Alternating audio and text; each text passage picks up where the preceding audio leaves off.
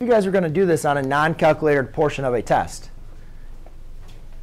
First of all, if the only thing you remember is to rewrite it in this format, you have the cube root of 27 squared. Well, I know my squared number is up to 15. I do not know it's 27 squared.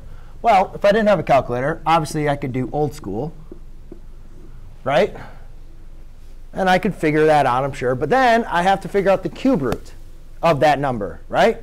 Which it could be even, it could not. I don't really know. But it's not really going to be anything fun to find the cube root without using a calculator.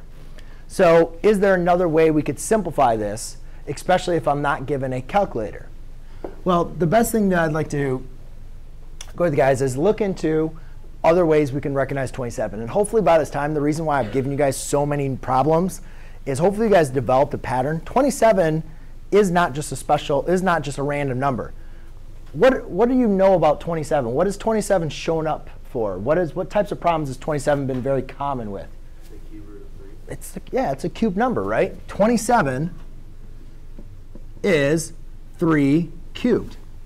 Or you could say the cube root of 27, right, is equal to 3. That's something that's shown up. Every single time you've had a cube root, I guarantee, if you guys look at your homework, when you've had a cube root problem, you've probably had 27 or 81. It's probably been one of those numbers, right? Showed up, right? That's a pattern. You guys see that. You guys should be familiar with that. So what I want you guys to understand is 27. Oh, wow, that's a cube number. Well, what would happen if I rewrote this as 3 cubed? So if I rewrote that as 3 cubed, now could I apply one of those rules over there? Yeah, Josh, what would I want to do? Which rule? What do you think? Which rule when I have an exponent raised to a power? Well, there's no product going on here. But you could say that you could definitely use the power rule because you just have one exponent. So remember, this is technically 3 over 1. So this is 3 raised to the 3 over 1 times 2 over 3. And what's 3 over 1 times 2 over 3? That's 3 to the 6 over 3, which is equal to 3 squared, which is equal to 9. Yes? Haven't you also done it and you get just do it so you get 3 to the 6th, and then you have it under the cube root, and then you divide it by 3. I'm sorry, I lost you. What? Like instead of showing it as a fraction, like can we do it as we're still doing the cube root of it? You mean this?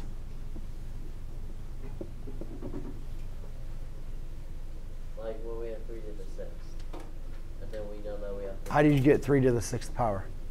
No, this is with the cube root before. I know. Then simplify.